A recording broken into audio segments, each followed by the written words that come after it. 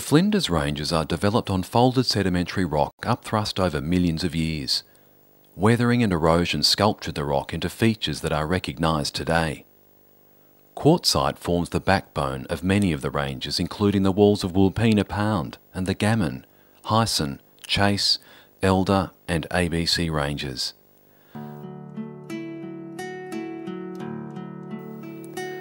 The spectacular Bunyaroo, Bratchina and Parachilna gorges have been carved through the ranges by flooded creeks flowing towards Lake Torrens.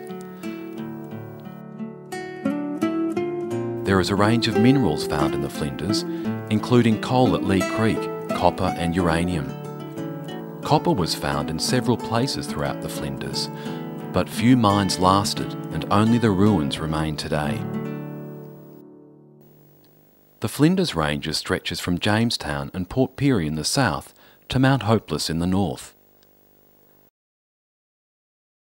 The destination was the old railway town of Quorn via the scenic route, firstly down through Horrocks Pass and then up through the Pichi Richi Pass.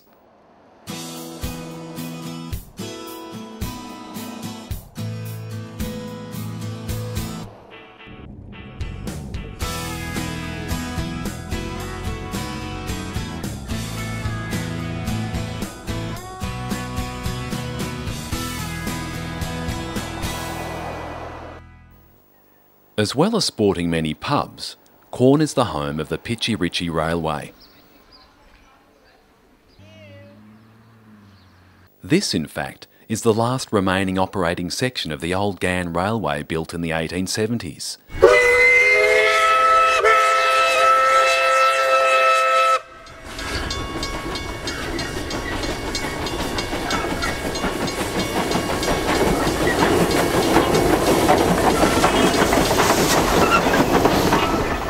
After the main line north was diverted along the western side of the plains from Port Augusta to Parachilna, the railway depot at Quorn was closed in 1956. In 1973, the Pichi Richi Railway Preservation Society was formed, and now a regular tourist service runs between Quorn and Port Augusta.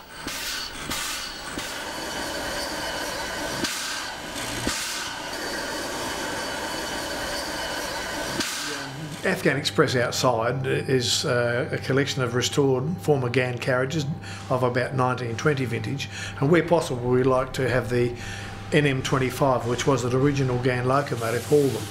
A town that was built because of the railway in 1878, the first train hit here in 1879, and of course Quorn grew with the railway, and it reached its peak probably in the Second World War when we had a workforce of approaching 500 working down at the workshops. Probably the busiest railway day here was in the Second World War when 43 trains came through here in one day.